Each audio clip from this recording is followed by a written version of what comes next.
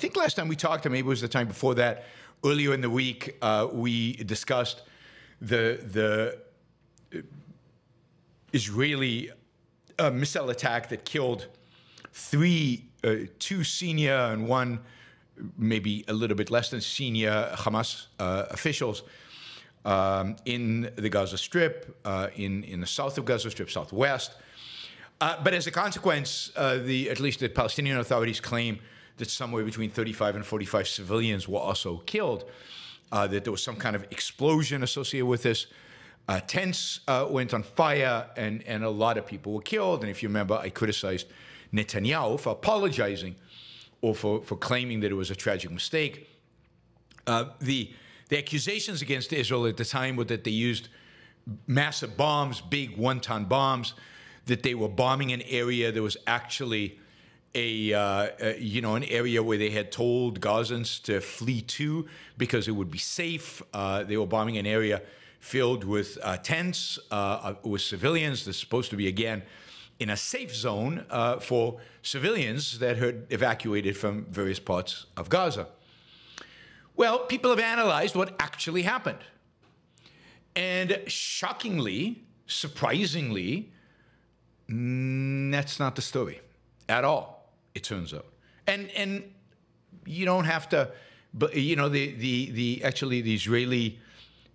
Israel actually released some audio of two, I guess, Palestinians in Gaza talking and describing what actually happened. And then later, others did analysis, including CNN, not exactly a friend of Israel, did an analysis. And this is the conclusion they came to. Israel actually used two smart, relatively small bombs to take out a facility being used by Hamas leadership, in which these three senior officials were in, and they all were killed. Two small bombs, much, a quarter the size of the many one-ton bombs that was claimed. Two, I think, 250-kilo bombs, so that's quite a bit less than a ton, that were dropped and were very effective at destroying this facility. Shrapnel, though, from this attack, it appears, traveled quite a big distance, about 1 kilometer away. This facility that Israel attacked directly was 1 kilometer away from the tent city, the tents, the place which Israel had declared a safe zone. So they were not bombing the safe zone. The safe zone was actually quite a distance away. It was 1 kilometer away. But it appears that shrapnel from the attack, traveled that distance and hit an ammunition depot or a fuel depot or some combination of fuel and ammunition of Hamas, which was placed, guess where? Right in the midst of the tents. That exploded, and indeed that explosion is what led to the civilian deaths in the tents encampment. It was not Israel's bombs. It was ammunition that Hamas purposefully keeps close to civilian populations so that Israel doesn't attack it directly. And in this case, it got accidentally ignited, it blew up, civilians died, and that is the nature of war. I mean, no matter how they would have died, they would have been the fault of Hamas. No matter how they would have died, it would have been the fault of those who initiated force and those who hide behind the civilians. But here it's literally the fault of Hamas for keeping this so close. Now, how shrapnel flew a kilometer, I don't know. CNN analysis.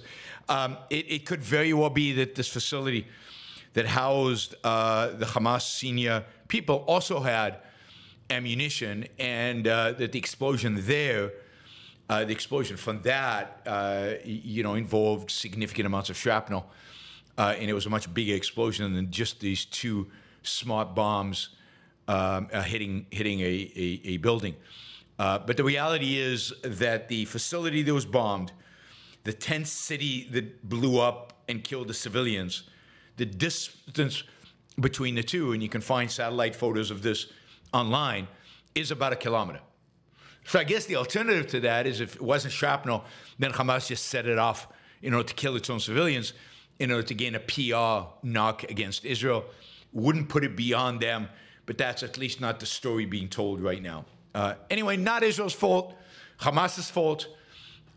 Israel, in my view, sadly and unfortunately, takes unbelievable care, I would say, to the point of self-sacrifice, self-sacrificial care in not harming civilians, self-sacrificial care in making sure civilians are not harmed, in only attacking, officials of Hamas, militants, men of Hamas fighting age, and trying to avoid civilians. That is impossible.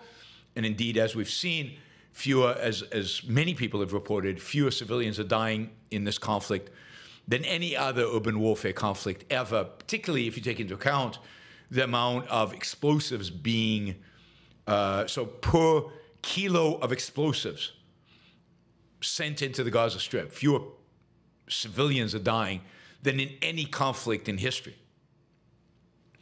Nobody cares. It's genocide. 36,000 people, of which probably about somewhere from 40 to 50% of Hamas, a bunch of them beyond that are male, therefore could be Hamas, could be late teens and classified as children, still be Hamas. So a good estimate is well above 50% male and Hamas fighting age. So the civilian casualties are relatively low in the teens of thousands. But if you think about the conflict in Syria, where hundreds of thousands of civilians died, hundreds of thousands, did anybody care? Has anybody condemned the Syrian regime or the Putin regime, the Russian regime, which carpet bombed whole civilian areas, destroying whole cities and killing thousands upon thousands of people indiscriminately for nothing, over what? Surprise, surprise, Israel is going to be attacked, vilified, no matter what it does, no matter how careful it is. And by being as careful as it is, it's extending the war, making it worse, giving its enemies more and more opportunities to go after it. All right, some other stories from Gaza. Israel now has control over the entire, what's called the Philadelphia corridor. I don't know why it's called the Philadelphia corridor. I have to look that up. But this is the corridor that basically goes along the Egyptian border. So it's the entire Gaza-Egypt border. It goes from the border with Israel to the Mediterranean Sea. And Israel basically has control of the entire border. Of course, as it has gained control, it has found dozens of tunnels that go under the Egyptian border, tunnels that have openings in Egypt, tunnels that were used to smuggle in people and to smuggle in weapons. Hopefully they haven't been used to smuggle out hostages and smuggle out senior Hamas people, but certainly these tunnels are being used to smuggle things in. Now, maybe it is possible that Israel is making all this up, and it is possible that they are, this is just a delusion, that they're just pretending to find these tunnels, because the reality is that that Egypt is claiming that these tunnels do not exist. Egypt's official position is there are no tunnels between Israel and Egypt. So maybe I'm wrong, maybe Israel's wrong, maybe boots on the ground are wrong, maybe those videos of it's all wrong. Maybe it's all wrong. Anyway, there you go. It's Israel has control of the whole thing. I mean, I find it bewildering. Oh, and let me know two things, right? One, I find it bewildering that Israel didn't do this in the first day of the war.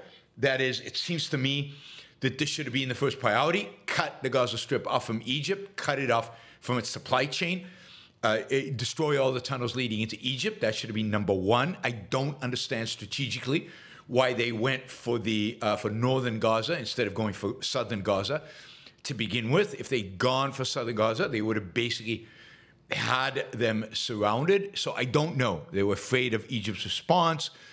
I just don't know. I don't know who in the Israeli military came up with these plans. Maybe they were convinced that all the hostages were in the north, that Sinwar and the leadership were in the north, and they could capture them quickly and get it over with, and the war would be over.